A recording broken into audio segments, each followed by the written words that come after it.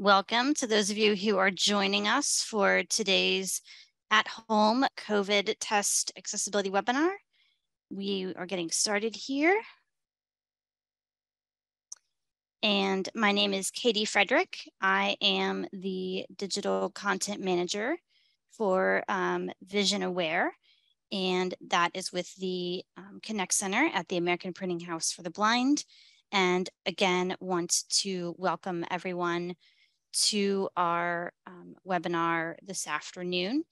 And I see that one of our panelists has joined on the phone. So let me see. I won't be able to promote you, Dan. I believe that's you, but we will certainly let you speak, introduce yourself and speak throughout. So with that, again, welcome to today's at-home COVID test accessibility webinar. Just a few housekeeping things to go over here. We will be using the chat feature. So if you have a question, feel free to drop it in the chat and make sure you change the to everyone so that we can all see your questions and comments, and we will take those if there's time at the end. But we have a pretty packed panel and session here today, but really going to touch on an important topic. So with that, first things first, I'm going to pause the recording. With that, I would like to have the panelists introduce themselves today. And again, we have a robust panel with us this afternoon. So why don't we start with Alan? Would you like to go first, please? Sure. There we go. Hi, I'm Alan Lovell. I am the Information and Referral Services Coordinator for the APH ConnectCenter. And so our role is to answer questions with regards to visual impairment, low vision and blindness. And we have, as you will learn in this webinar, partnered with the Elder Care Locator Services and this COVID home test. We share information back and forth to make sure that the people who need assistance with this test can get it. Thanks for joining us.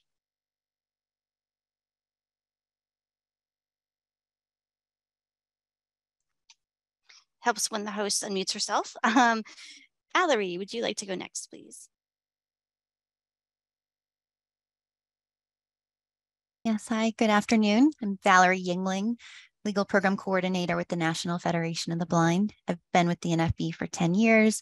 Among other things, I'm a first point of contact for our members when they experience discrimination, and this has led to my involvement in our efforts to ensure access to COVID-19 tests, vaccines, and information. I also monitor NFB's settlement agreements, help develop self-advocacy resources, and help coordinate with our external counsel. Thank you very much. Zach?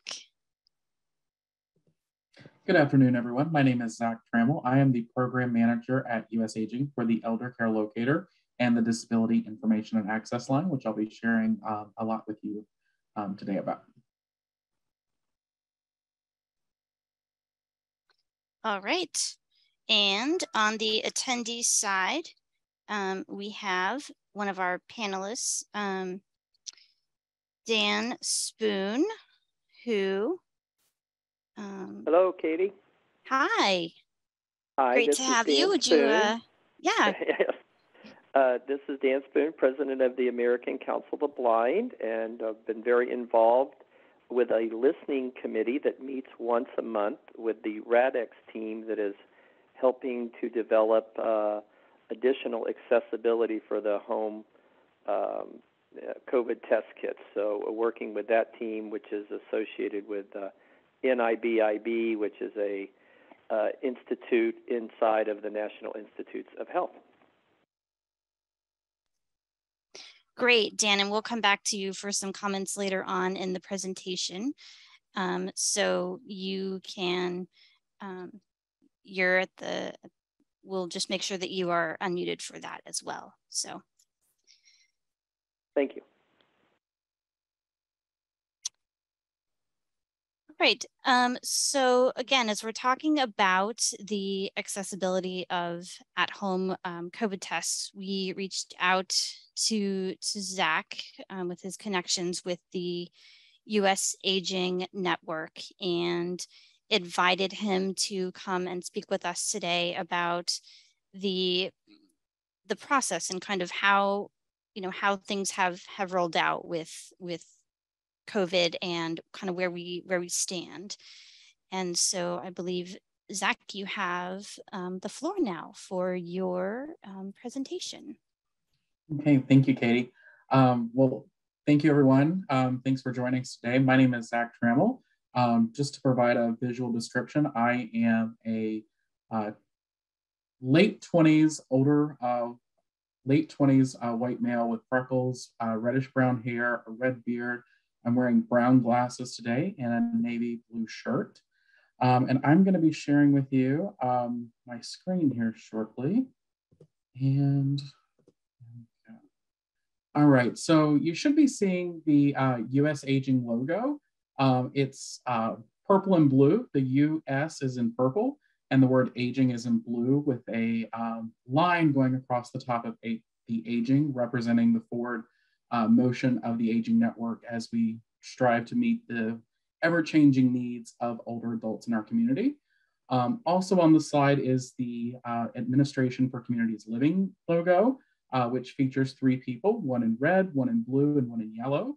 The Elder Care Locator logo, which is a 8-pointed star made of circles that radiate outwards, and the DIAL logo, or the Disability Information and Access Line logo, which is yellow, blue, and red also.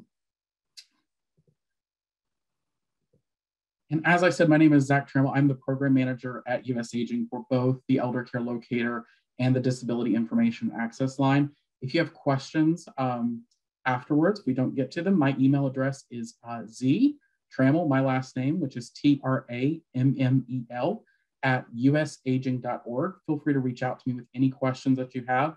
I'd be happy to chat with you after today's webinar if you would like. So we'll start just a little bit, giving you an overview of both our call centers and talking a little bit about trends that we've seen with COVID-19. We'll start with the Elder Care Locator. Sorry, having a little trouble here. We'll start with the Elder Care Locator. The Elder Care Locator has been a public service that's been going strong for nearly 30 years now. Both of our call centers at US Aging are funded by the Administration for Community Living and administered by us here at US Aging. So I just want to share a high-level overview of how people connect with the Elder Care Locator and their experience. A person from anywhere in the United States or the US territories can call or connect through our website via chat and email. Once they're connected, one of our trained specialists will listen to the caller's concerns, ask some questions, and assist the individual by connecting them to their local state and local or state aging and disability organizations or an appropriate national resource. Most of the time, people are referred to the Elder Care Locator by some national agency or organization, like Social Security, Medicare, or AARP, to name a few. Other times, they connect with us via internet through a Google search, or we're also featured on the Social Security COLA letter that goes out every year toward the end of December, 1st of January. So on the slide, it just demonstrates the flow in which people get connected to us. So up on the top left-hand corner, there's a telephone icon showing that callers can connect with us from anywhere in the United States. It then features the Elder Care Locator logo, and finally, 3 logos representing the United States as a map, a federal-style building representing state government, and then a office building with windows representing local organizations. So we generally receive over 400,000 contacts per year, which breaks down to about 26 to 36,000 contacts per month from every state, the District of Columbia, and all of the US territories. Our call center is based in Washington, D.C., and again, can be contacted via phone, email, or live chat, which is accessible through our website, eldercare.acl.gov. Our current hours of operation are Monday through Friday, 9 a.m. to 8 p.m. However, callers can receive assistance after hours through our voice prompt system, which allows people to connect directly to the local agencies, even if the elder care locator, even if an elder care locator specialist is not available. And on the slide, it just shows the annual contacts that I just spoke about and the hours of operation, which again are Monday through Friday, 9 a.m. to 8 p.m. Eastern Standard Time. So the person who most likely is to contact the elder care locator is a female over the age of 60 and is looking for services for themselves. We know that 73% of our callers identify as female, 92% of them are over the age of 60, and 62% of them are calling about themselves. About 12% of our callers identify as the daughter of someone, an older adult in their lives that they're calling looking for services for. So just wanted to share that just to give a little bit of context about who is frequently reaching out to the elder care locator. So on the screen right now, there's a pie chart that reflects our last 12 months of call documentation to show the most frequent inquiries to the elder care locator. Over the last 12 months, we fielded an increased number of calls regarding supportive services like transportation and in-home assistance as people have acclimated to the new normal.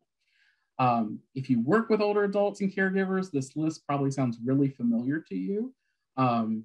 So at about 10% of our total call volume, transportation is the most frequent inquiry we receive. We did see, during the early days of the pandemic in 2020, a steep decline in the number of transportation requests. As everything shut down, older adults were encouraged to stay home and stay safe. But as more older adults have received vaccines, as things have reopened, we have seen a steady increase in requests for transportation, mostly to routine medical appointments. So in this last 12-month period, we've received 32,616 requests for transportation. Questions about in-home services, such as assistance with cooking, showering, grocery shopping, and home delivered meals make up the next group of most frequent calls. We've fielded about 17,000 of those calls during the last 12 months. A new trend that's emerged with the pandemic is an increase in housing inquiries. Housing has become our third most frequent request of the elder care locator. And that request has been, again, just increasing since 2020. We know as a country we're facing an affordable housing crisis, and each day we are fielding more and more calls from older adults saying that they're being priced out of their current living situation. Other frequent call types included are people seeking assistance with their Social Security benefits, people exploring long-term care options, legal services, where to turn for help when a situation involves abuse, neglect, or exploitation, caregiver resources, and of course, COVID-19. In the last 6 months, the primary request related to COVID-19 has been around testing options, including free test kits. Our specialists have been proactively offering the free test kits and helping older adults and caregivers place orders through the USPS system to receive those test kits. So every single caller, regardless if they called about COVID-19, has been offered COVID-19 information about the vaccine, the boosters, and the test kits, and now the accessible test kits.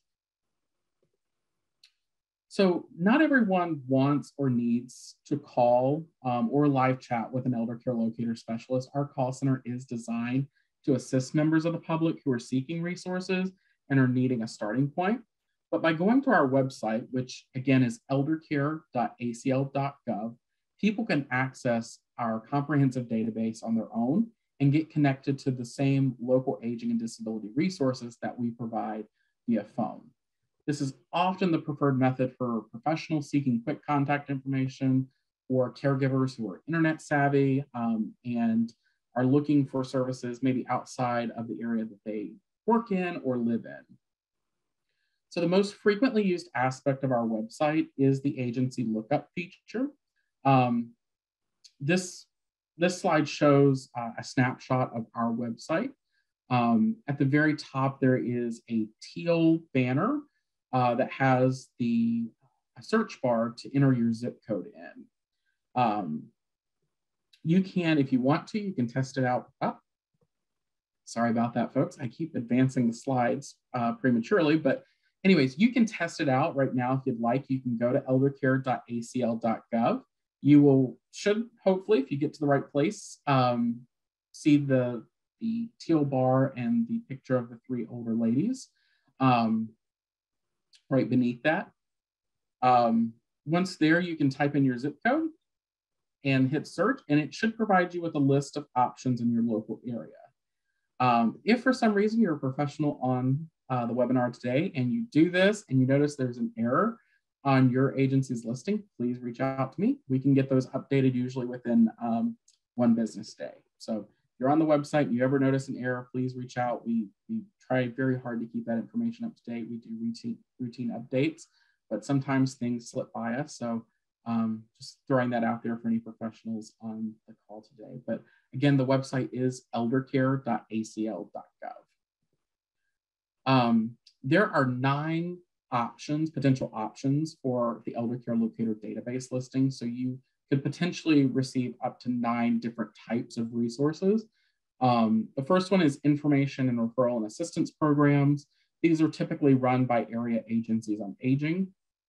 Other options include Aging and Disability Resource Centers, or ADRCs, area agencies on aging, Title VI Native American programs, the State Unit on Aging, elder abuse prevention resources, health insurance counseling, legal service programs, and long-term care ombudsman. A lot of people want to know if their organization or group can be added to the Elder Care Locator database. All of these 9 programs receive funding either directly or indirectly through ACL. So ACL supports these 9 types of organizations, and that is why they're featured on our website. However, if you do have a resource that you think would be really helpful for our specialists to know about, we are constantly adding things to our internal database. We just don't publish them on the website. And that's the value of connecting with one of our Elder Care Locator specialists. Every year, the Elder Care Locator publishes our Home for the Holiday campaign. The focus of the campaign is to really start a difficult conversation with caregivers and family members, oftentimes around the holidays. And so each year we pick a relevant topic for caregivers to discuss. The last 2 years have been focused on pandemic issues. So this current Home for the Holidays brochure is on healthy aging in a pandemic world, what older adults and caregivers need to know about. The cover of the brochure is featured on this slide. The brochure has a blue background with yellow type that says healthy aging in a pandemic world. And then the subtitle is in white, what older adults and caregivers need to know. And it features images of older adults engaging in supportive services. The target audience, keep doing that. I'm really struggling today. The target audience for our Home for the Holidays, again, is really older adults and caregivers who are maybe re-engaging with one another after a really restrictive time. And so, again, it just provides a lot of really helpful information for older adults and caregivers to have that conversation.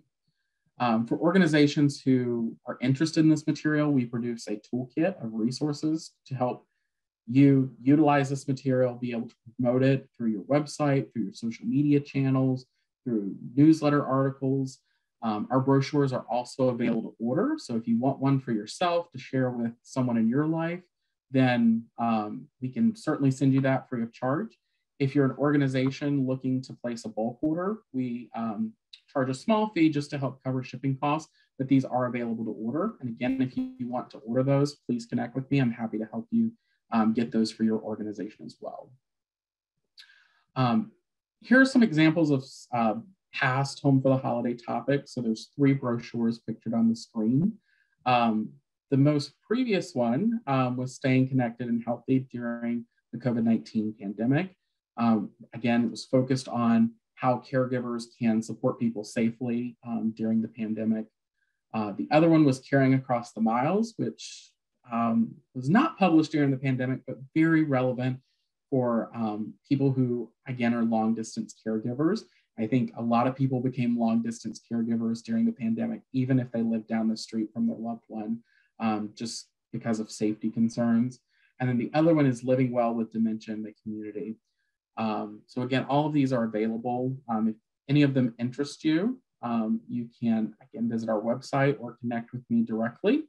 And we'd be happy to get those out to you. We also have PDFs on the website that you can pull directly and print as needed or share as needed. So those are available. If you have any questions about that, again, please connect with me. I'm happy to help. I just wanted to close the Elder Care Locator portion by sharing our contact information. So our phone number is on the screen. You can connect with a specialist, again, Monday through Friday, 9 a.m. to 8 p.m. Eastern Standard Time by calling 1-800-677-1116. You can also email us anytime at eldercarelocator@usaging.org. The live chat feature is available through the website, eldercare.acl.gov. You can also connect with us on Facebook and Twitter, though we don't provide any resources or services through those 2 social media platforms, but you can follow along to stay up to date on what's happening in the 2 centers. So I want to shift over now and share a little bit about our newest call center, DIAL, or the Disability Information Access Line. Again, this is an ACL-funded call center that US Aging has used 3 decades of call center experience to launch and administer in partnership with several national disability organizations. To assist older adults and people with disabilities in accessing vaccines, back in March of 2021, President Biden announced an additional $100 million had been allocated to the CDC to support the efforts of the Aging and Disability Networks in assisting with vaccination process. As part of this unprecedented amount of money, a partnership was formed between CDC and ACL, with US Aging receiving supplemental funding from ACL to both increase the capacity of the Elder Care Locator and develop this new call center focused on vaccine access for people with disabilities. As I shared, we worked with 7 key leaders in the disability community to really develop this call center and to understand the unique elements of the disability culture and the needs and how to take those needs into consideration as we completed a very quick, and I'm talking like 3 weeks, setup of a new call center and prepared to do the promotion. So these partners were very instrumental in the naming of the center, the training of our newly hired specialists, developing quick references and scripts, advising on where to refer people to so that we were sending people to the right place, helping us maintain a database of resources and doing all sorts of promotion. So the list of partners, and this again, we've partnered with so many other organizations, including APH as well, but the list of core partners that have really been vital to DIAL success is the Association of Programs for Rural Independent Living, APRIL, the Association of University Centers on Disability, AUCD, the Independent Living Research Utilization, ILRU, the National Association of Councils on Developmental Disabilities, NACDD, and the National Council on Independent Living, NICL, the National Disability Rights Network, NDRN, and finally, the Partnership for Inclusive Disaster Strategies. So again, just some of our DIAL partners. Other people have come along as well. The National Federation of the Blind has been really helpful in helping us understand the need for accessible COVID testing and how to work with individuals who are blind or low vision. Alan has been great. He's done a training with our team on that as well, and the APH ConnectCenter. So a lot of really wonderful people have really stepped up and helped us in a space where, you know, we we didn't have a whole lot of experience prior to May of 2021 and launching the Disability Information Access Line. So since launching in May of 2021, we've handled about 50,000 calls. We average about 815 calls per week. During the busy month of December to March, Dial was featured as part of the Social Security COLA letter. We were taking about 1,000 to 2,000 calls per week. A lot of those were benefits-based questions, but again, our specialist was working proactively to ask and engage people in the conversation about what they needed to access either the COVID vaccine or COVID testing. So, you know, it's been really nice to see that, and we've maintained a pretty steady call average, like I said, 815 calls per week since this post-Social Security season. So who is contacting Dial? Of the callers who provided this information, you don't have to provide information at either of our call centers to receive services, but of the callers who provided information to us, 84% are seeking services or supports for themselves. 65% were 60 years or older, and 60% reported having a physical disability. 19% reported a chronic health condition, 11% reported mental, emotional, or behavioral health concerns, 5% reported blindness or low vision impairment, and 2% reported deafness or hard of hearing. So we're working on collecting more demographic information in our next reporting period, including gender, race, ethnicity, to really understand you know, who we're reaching and to be able to do some more targeted outreach to maybe more marginalized communities. Also, in an effort to field more calls from the deaf community and younger people with disabilities, we recently added 2 new access options. So we added live chat, which can be accessed through acl.gov/dial,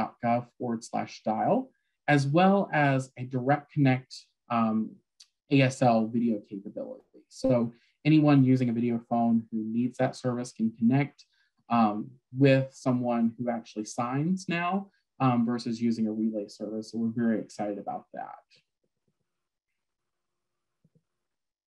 So again, some just reasons that people have contacted Dial. The most frequent reasons related to COVID-19 have been seeking in-home or on-site vaccination options, assistance with the COVID-19 vaccine appointment setting up, information about booster shots and testing, which has really dominated the conversation in the last 3 to 4 months, I would say, with not only USPS sending out free test kits, but then also the Illume test kit coming about and being made available. We do know, though, from our callers that there have been challenges with the Illume test kit. It does require, if you've used it, if you haven't, it requires a smartphone capability. So it's a more accessible option, and so we've been helping people order those test kits. We've also been fielding questions about how do I use this, or this doesn't work for me. I still am having trouble. What are my options? And helping people get connected to community testing options. Other reasons that people have called Dial outside of COVID just are related to benefits, housing options, in-home support services, health insurance questions, financial assistance, and nutrition services, just to name a few. So again, our focus really, while we started, has been COVID vaccination, COVID testing access, but we've fielded so many other requests and questions from people. So our Dial specialists are most likely to refer a person to their local Center for Independent Living. If they're over 60, their local area agency on aging, their local ADRC, or their DD council, depending on what the request is, what they're looking for.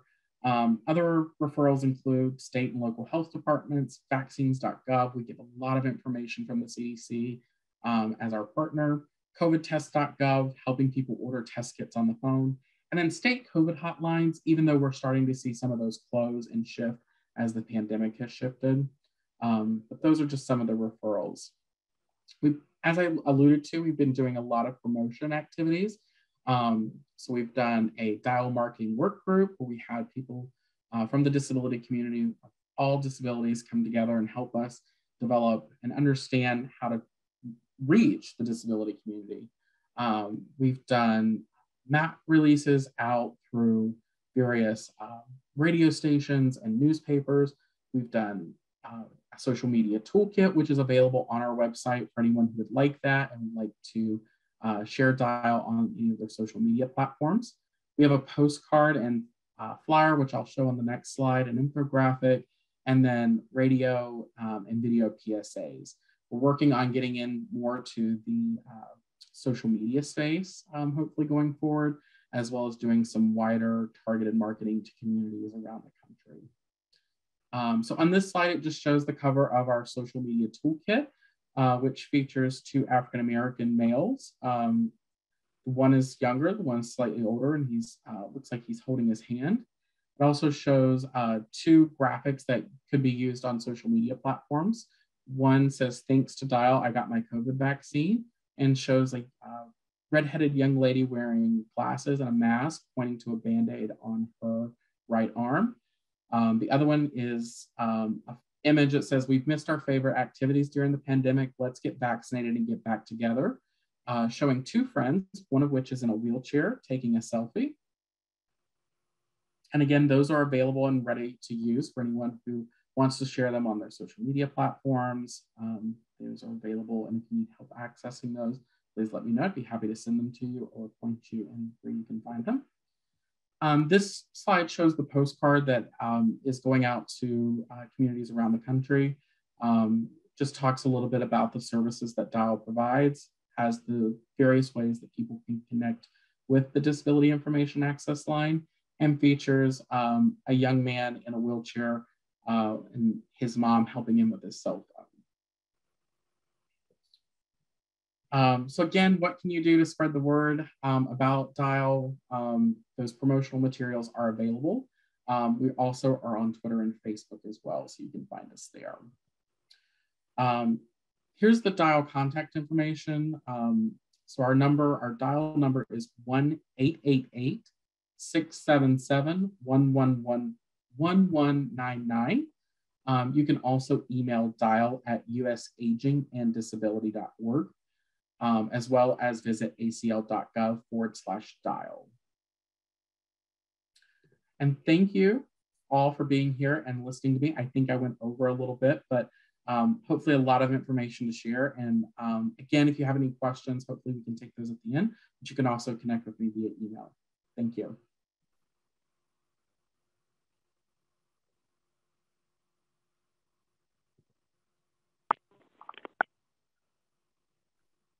All right, can everyone hear me now? I think I'm good. Thank you, Zach, for that presentation. We will, if people do have questions, feel free to put those in the chat. It should be working now for everyone. Apologies if it wasn't earlier, but that should be working. I next want to turn to Valerie to start talking a little bit about, Zach mentioned some of the partnerships and advocacy efforts. We'll turn it over to Valerie, representing the National Federation of the Blind, and then to Dan Spoone, representing the American Council of the Blind. So Valerie. Great, thanks, Katie. I'll just start by saying the NFB has been a fierce advocate for accessible at-home COVID-19 test kits, and this has led to some really important partnerships. Our advocacy efforts have brought us to collaboration with various federal agencies. Most importantly now is our current work with the Rapid Acceleration of Diagnostics, or RADX program at NIH.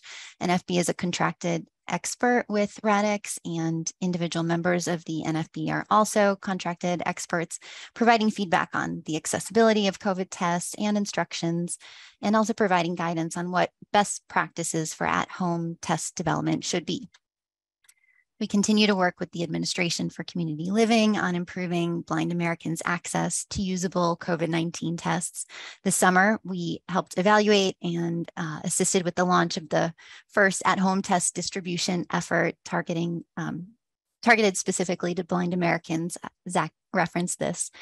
And because the distribution effort was so successful to the point of there being only a limited amount of accessible tests remaining for distribution, we're now offering our guidance to ACL on how they can better communicate to blind Americans where, how, and when they can receive these accessible at-home COVID-19 tests. Other partners have included the test manufacturers themselves. Earlier this year, before our work with Radix, NFB took steps to independently purchase and assess all tests that were being distributed by the federal government and other commercially available COVID-19 tests. Not surprisingly, the vast majority of these tests were completely inaccessible. Only 2 COVID-19 tests, Illum and Q Health, offered accessibility features to the point of being usable by blind Americans.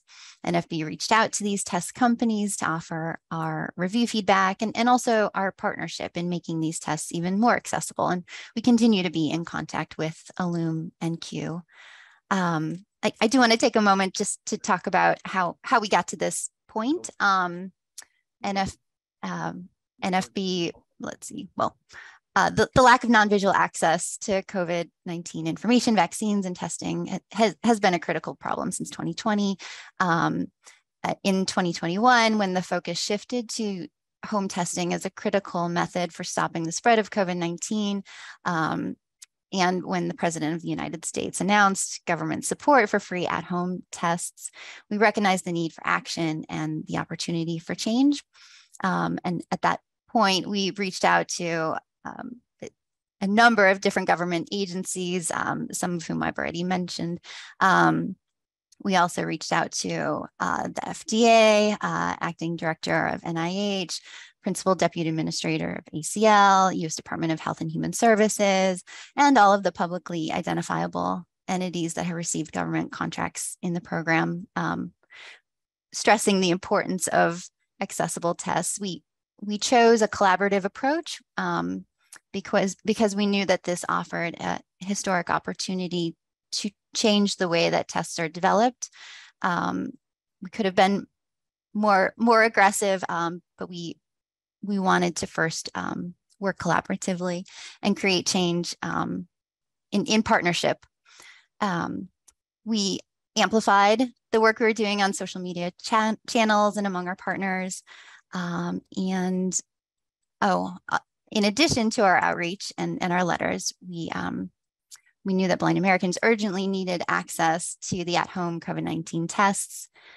And we put our own resources into making sure that blind Americans had the best information possible at our own expense. We quickly put all government testing information on our NFB Newsline resource, along with other COVID-19 resources we had curated. We purchased and evaluated the majority of the tests being distributed, as I mentioned, and we contracted with IRA to offer free on-demand visual interpreting for our members who needed to take one of the inaccessible at-home COVID tests. So our outreach was effective. We started having regular meetings with key White House officials who both acknowledged that blind people had been left out of the process, but who also sought our guidance on how best to remediate the situation. And I'll stress that the White House's first public statement from regarding non-visual access was the one released to during the NFB's Great Gathering in February. On a more local level, we provided guidance to our state level affiliates and a template letter that our members could use to advocate to their local, county, state or health department or whatever agency was distributing at-home COVID-19 tests so that they too could demand equal access and accessible tests. And since then, let's see, Jill Heemskirk, Deputy Director of NIH's National Institute of Biomedical Imaging and Bioengineering, presented during this year's NFB National Convention. Jill spoke about the multi-pronged approach that Radix and NIH are taking, the less ideal prong being to modify existing tests so that they're usable by blind Americans, and then the more favorable approach being the long-term goal of creating a framework for accessibility that can be used to develop future at-home tests. With that, Katie, I don't know if you want to shift presenters. Sure. Thank you so much, Valerie, for that overview of advocacy initiatives. And Dan, I know that you as president of the American Council of the Blind, as another consumer organization, have also played an active role in this process. Would you speak to that for us, please? Sure. Thank you, Katie, and thank you, Valerie. I first want to say, this is an effort that has, gone across all the different consumer groups for the blind and low vision community. And so, the American Council of Blind, the National Federation of the Blind, Mark and myself and Eric and John and Neil and Clark, we all get together once a quarter to kind of talk about pending issues, legislative imperatives, things that are really impacting our community, and try to find areas where we can work collaboratively. And this is one of those areas where we've kind of worked together to, I would say, apply the most amount of pressure as we can to those who can make a change related to accessible home test kits and our community. And I think we've been very successful in those efforts. The American Council of Blind was able to reach out to Dr. Bruce Stromberg, who was the director of the NIBIB organization, the institute inside of the National Institutes of Health that was responsible for the RADx program that Valerie spoke of earlier. We really encouraged that we reached out and formed listening sessions, because we always felt it's better for the folks that are developing the solution to hear from those that are impacted by it. And so we had many representatives in our first listening session that included not only members and representatives from the blind and low vision community, but also those organizations that were dealing with fine motor skill disabilities, as well as the aging community. And so it was interesting to see, as they took us through those exercises, to hear what were the areas that were causing the lack of accessibility for the existing test kits across all three of those communities. And what we found, as Valerie alluded to a little bit, is that there are some common themes there of being able to understand the instructions in a very easy and usable fashion, to be able to identify the different components that make up the test kit. Are they properly labeled, identified? Do they have the right tactile markings to be able to be easily recognized if you are blind or have low vision? Then can you actually execute the test? And so what we've all learned as we've gone through this process is there's really three different levels that we're kind of trying to work through to come up with the ultimate solution. The first level is really more the immediate 3 to 6 month level, where you see the tests like the Illume test that, again, do not work for all the members of our community, but only for ability to use smartphones and devices be able to access the Illume test kit. So you have to have Bluetooth capability. It's not for everybody, but it is for a portion of our community a potential solution. So we're working first for that kind of real quick, immediate fix. And then the second level is in that intermediate level where you're actually changing the packaging. You're changing making the materials more tactile to be able to be used by our community. Those require changes from the Federal Drug Administration, the FDA. And so those are longer lead time that will take probably more like 12 months or longer in order to implement. But as Valerie kind of alluded to, where we really believe the collaboration is making a difference is in the true long-term solution, whereas the whole industry for medical testing expands, we believe there'll be more and more home testing that's taken part as a place as our normal medical regimen expands. And what we are really looking at for the Holy Grail is to have all of those tests accessible. And there, I think we are really changing attitudes inside the different federal agencies and the National Institute of Health to say this is not a wish, this is a right for all blind and low vision Americans. And how do we make the solutions available with accessibility on the front end, not on the back end? And so we've gotten, feedback and assurances from Dr. Thornburg that that is the direction that NIBIB is headed. And so I think that Valerie may have some more comments on that, but I think that's the really exciting part of all this is short-term solving the issues for the COVID-19 test, but long-term really providing an inclusive solution for our community for all home tests. I think is where we want to be in the long run. Thank you so much, Dan, for that perspective and that overview. Valerie, do you have anything to add to that, or? Just a small point. Thank you so much, Dan, for summarizing that so effectively.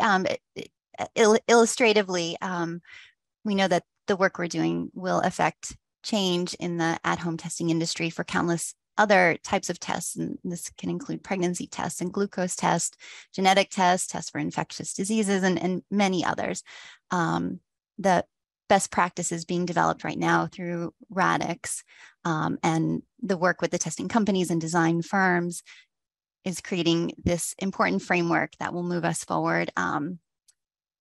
As Dan mentioned, future tests will include tactile elements, QR codes, alternate format instructions, and non-visually accessible results. And we're really optimistic. We're really eager about these critical changes. We know we'll be a part of the process moving forward. We also acknowledge that we have a lot to learn. Absolutely. Yes, I agree. Yeah, Valerie, this is Dan. I want to just add one more thing. We're also been working with the communications arm inside of the RADx team to really kind of look at how can we provide an accessible survey out there for our community. So again, we can get feedback from the end users that are actually using these tests, so we can really learn from that experience, because so many times what will happen is those that are doing the research and the development on the front end need to really understand the perspective of how well it's following through to the end users on the back end. So again, I think where our consumer groups are having a huge impact is really making sure that as these tests get developed, it is really not about us without us, and we are all getting included in the solution. Thank you, Dan. And you provided kind of a natural segue. I want to now turn to my colleague who I work with in the ConnectCenter, Alan Lovell, who works on our information and referral line to talk a little bit about his personal experience with COVID tests. We did put a blog up on Vision Aware, which I put a link to in the chat, discussing the landscape of COVID tests, but offered Alan here a few minutes to share some of his experiences as a blind user who's taken some COVID tests. So with that, Alan, I turn it over to you. Okay, thanks, Katie. Right up front, I apologize. Our lawn service has taken this opportunity to come, so I expect my dog is going to bark right through this presentation. I'm going to try to be quick.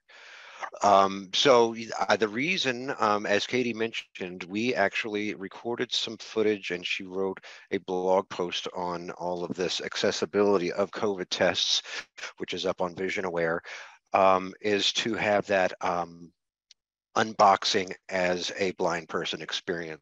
You know, how can we make these tests accessible? We started with just a run-of-the-mill mainstream COVID test using our assistive technology to see if it could be done without anyone in the room with us.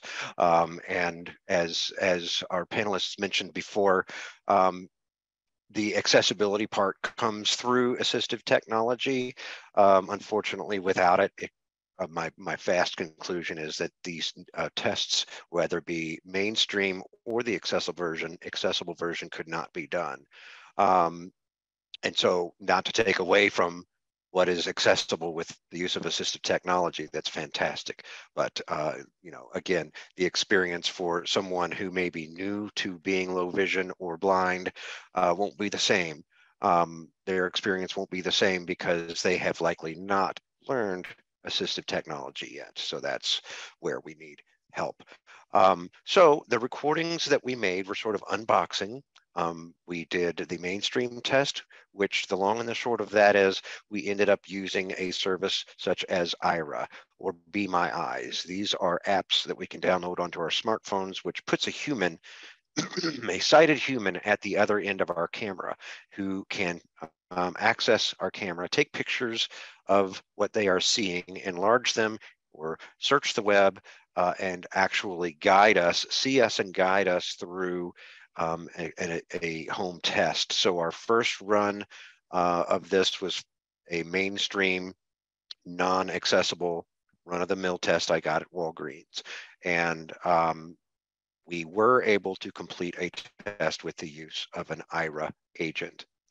Now, the Illume test that is available through USPS, you can search for USPS Illume home test. That is one that once I have done once, I was able to do several more times on my own. The first time was, again, an unboxing experience, and it took quite a while to work through and find all the various components that I needed to be able to complete the test. That was one, finding the instructions on which app to download. And I'm just looking at my notes here so that I get the name right, because I did wind up downloading the incorrect app at first. So you have to actually search for Illume, E-L-L-U-M-E, COVID-19 home test. And that will bring up the correct app through the App Store or Google Play Store. After downloading the app, upon first launch, you'll have to do some housekeeping, like allowing access to your Bluetooth and sharing information. You have to register with personal information. Right off the bat, I was sort of taken aback because, a person without disabilities can take a home test without sharing personal information. So even though this app asks you to fill out your name, address, phone number, email, and all of that, it is possible to put in the wrong information. You are not legally required to put this information into the app if you don't want to. Okay, so once you set up the app, it is a matter of navigating the app, which is using the Illume home test. The reason that you have an app is that there is a device they call the analyzer. This is where your specimen or your sample goes. It is a battery-powered device. No worries, it's already, it's electronic. You don't have to insert batteries or anything. But this device has to be paired up via Bluetooth to your smartphone. So when we go through the app itself, we run into accessibility issues with the areas where you're filling in name, address, phone number. There are some text fields that are improperly labeled that causes some confusion on what information goes where. A seasoned smartphone user will get there eventually. And like I said, it took me several tries. The first unboxing took all morning. Subsequent times where I've had to take the test because I did end up positive with COVID, I was able to run through it in just a matter of a few minutes. So after you've done it once, it's good to have in the bank that information, that knowledge on how to do it. There again, after you fill out your information that you sort of have to stumble through with the improperly labeled edit boxes, text boxes, you have to accept the terms of service, which for those of us who use smartphones and have to do this a lot, you expect a checkbox. It's actually labeled a checkbox. On this app, it is an X. It just says X. It does not indicate that you are to check there or not, but through a process of elimination, you just have to double tap the X to accept the terms of services. Next, you have to run through the instructions. There is actually an instructional video that guides you through. You cannot access the video without keying in your personal information first and accepting the terms, and that is a little misleading too. Also, the analyzer that I just mentioned has to connect to your phone via Bluetooth. The instructions mention holding down a button and a blue light flashing or a green light flashing. That doesn't help us much, does it? But fortunately, your smartphone will indicate if you follow the instructions by pressing and holding down the button for a period of time. Your phone will vocalize that it is connected or not connected. Then you can watch the video, then you can read the instructions line by line after the video, which is even more helpful. You know, once you get to that part of it, you're pretty good. But again, the accessibility comes from being a smartphone user. So with our partnership with the Elder Care Locator Service and others who can reach us directly, we are here to provide guidance in a more personal type setting. If someone wanted to contact me or my counterpart Sharon Huey here in the APH ConnectCenter, you can call 800-232-5463, and either of us are able to walk someone through the unboxing process. We've run out of time. I have a kit here that I had planned on opening and going through the various components. We're not going to have time for that today, but if you were a caller, I would be able to go through and help you identify what components are what. So just that's our role in all this. Thank you, Alan. And we do have those videos on our website that I mentioned as well. So we do have one person, Danielle, if you wish to speak. Danielle Foster.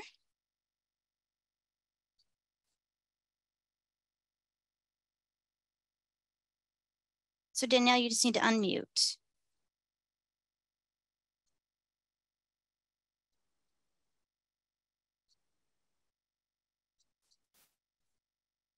All right, we are not getting Danielle to unmute, so apologies. If you're able to put a question into the chat, I see there's a couple of hands raised too. I don't know how you can access them here. Yeah, let's see. We have a hand raised on the panel. Can you go ahead and you can unmute panelists and go ahead and speak, please. Am I unmuted? Yes, you are. Okay, great. This is Anil Lewis with the National Federation of the Blind. Really quickly, I just wanted to make a point. When Valerie was explaining that we did an evaluation of about a dozen COVID tests before the relationship got really, not lucrative, helpful, collaborative, that's the word I was looking for. We noticed that two tests were natively fairly accessible. The Loom test and the Q Health test were independently operable by blind individuals. And the point I wanted to really highlight is that these companies didn't make their tests with accessibility in mind. Right. So the reason that I point that out is because I always like to tell people accessibility is not harder. It just needs to be intentional.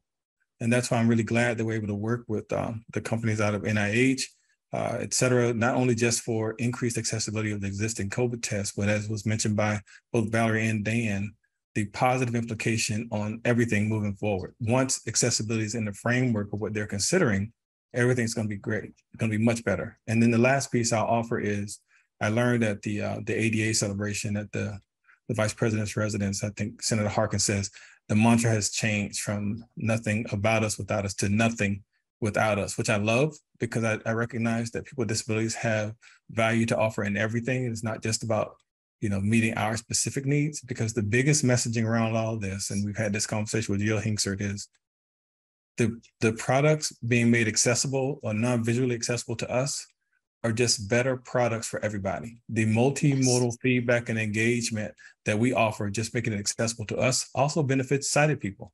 So I think that that's important for us to continue to message, because then they won't say, well, how many people is this really going to affect? Well, everybody. Absolutely. Yeah. Thank you for that great point. And Thank you. We are at time. We do need to end. I'm going to pause the recording, and I just want to say thank you again to our captioner, to our panelists, to attendees for coming today and for making this webinar such a great success. Thank you, everyone. Thank you.